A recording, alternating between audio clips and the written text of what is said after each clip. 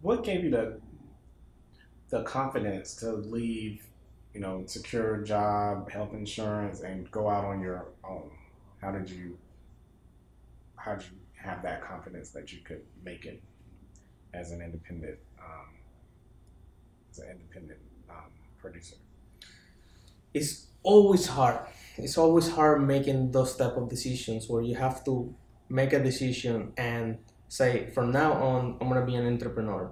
I'm gonna create my business. I'm gonna offer my services to other people, and everything's gonna be fine. It's really hard because that everything's gonna be fine is not guaranteed. It's never guaranteed. So making that decision of say, okay, I'm really good at what I do, but I'm gonna quit my full-time job where I got benefits, where I got Medicare, Social Security, all type of benefits, and say I'm gonna go on my own. It's a really hard decision to make. For me, it was really hard to make it, but I thought to myself, I'm I'm young now, but I'm not gonna be young a couple of years from now, and this is my time. If I don't do it now, I'm never gonna do it.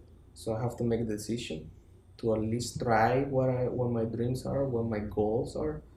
And hey, if it doesn't work out, then at least I try. But if I don't try, I'll never find out.